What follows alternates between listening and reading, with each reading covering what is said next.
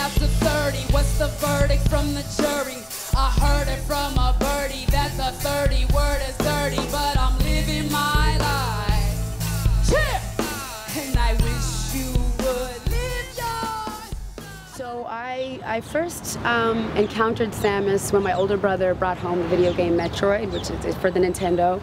This was the early 90s, and we played the game on Nintendo, and for those who are not familiar, in the game the main character, you can't tell what they look like, they're in an armor suit.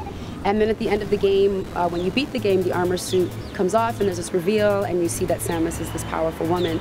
And it was such an important moment for me because it forced me to challenge my own gendered assumptions. I mean, it hadn't even occurred to me that this character could be a woman. And so in that moment, it kind of opened up a new space for me in gaming, but also, I think more broadly, I began to realize these norms, these constructs are just that, constructs, that they're not imperatives from heaven or from the sky. They can be shifted and changed, and that was huge for me as a musician, realizing I can do things just because I haven't necessarily seen other women model that for me, or because other folks, men are telling me I can't do this, I can do that. That's kind of the thing that I think Sammus has given to me. I'm the fifth element mixed with Mae Jemison. All these fake feminists pissed the stage. Jealous man telling me it's suicide. Well, it's do or die. I be fighting like Budokai for you and I. I'm the fifth element mixed with Mae Jemison. All these fake feminists pissed the stage. Jealous man telling me it's suicide. Well, it's do or die. I be fighting like Budokai for you and I. So I consider myself to be a black feminist. I definitely want to support spaces that are honoring the history of women who have fought so that I can exist, who have taken up space so that I can exist. So I think this is a really important space for someone who believes in what I do to showcase their art. Because regardless, I'm an artist. This art is my catharsis. I think what inspired me first and foremost is my mom. So she's a professor and she teaches in the Africana Studies department at Cornell and University, and she's invested in thinking about gender disparities and gender issues as it relates to education across the African continent. And she's always been someone for me who has modeled and kind of pushed for me to always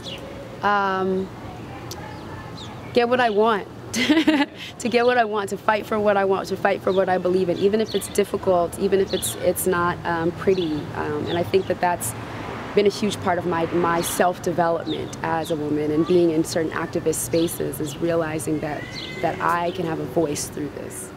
Yeah. I'm kind of scared of the academy.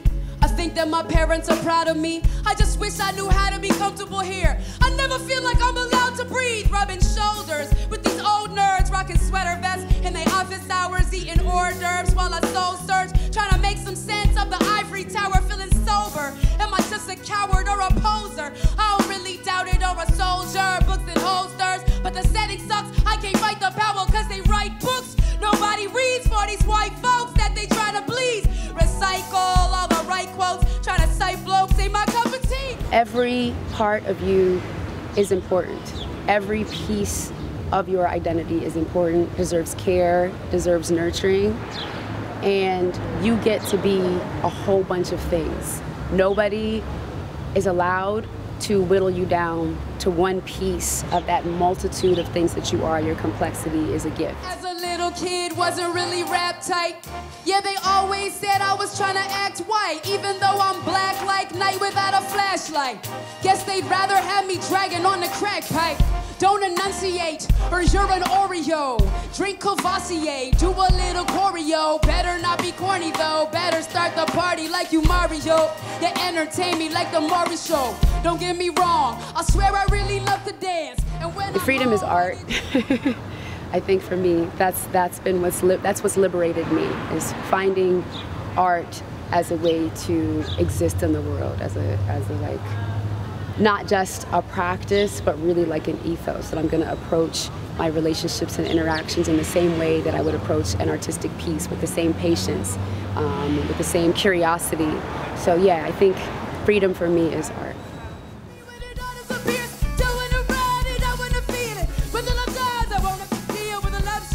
I can never hear. It's I felt like this was like church. I really did. I mean, not just the environment, but also the way that as we progressed through our set, folks would stand up and would feel compelled and called to kind of action, or it felt very much like there was a call and response, even in the energy in the space.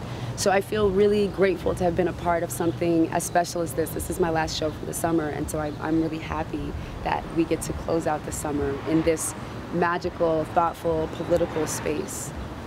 Thank you so much. Yeah, thank you.